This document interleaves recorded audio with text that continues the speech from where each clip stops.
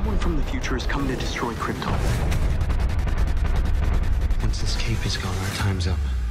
And Superman will have been wiped from existence. Let's go. General Zod, Superman's greatest enemy. Not my son. We bring him back alive. Brainiac is going to rip Kandor from the ground and enslave all of us. The only way to fight something that cannot be killed is with a weapon that is unkillable. Doomsday. I was meant to save Superman. As long as there is an L on Krypton, there will be hope.